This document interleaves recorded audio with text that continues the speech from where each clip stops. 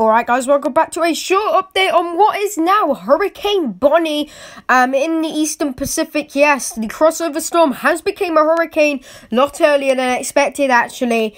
Currently, I believe by the NHC to have wind speeds of, let's just have a look here with the 5-day uncertainty track, 80 miles an hour. So the NHC have it with wind speeds of 80 miles an hour. They're expecting it to peak as a Category 2 hurricane.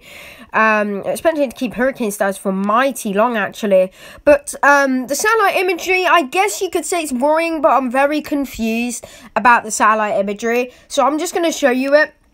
And you could see there is an eye there, but is it an eye? Like, it came out of nowhere when it was rebuilding convection, so I believe it is going to start firing convection over that, or that may just be a dry spot invasion, and it may have just had a dry air invasion as well. So let's have a look at the intensity models here, take a look at what intensity the storm looks like it's going to go up to. They've definitely backed down quite a bit now, as you can see, going for a Cat 3 peak, and it looks like most models are going for Cat 1 to high-end Cat 1 as of now.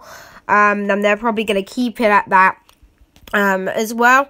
And let's just end it with some geo-satellite imagery, visible imagery of Hurricane Bonnie. And I'm not used to saying that at all, because I did not expect it to get to hurricane as quick as it had. But anyway, thank you for watching this short update on Hurricane Bonnie. It was just to let you know that it has now become a hurricane and could potentially become a Category 2. I hope you enjoyed. I'll see you in the next update. Peace out.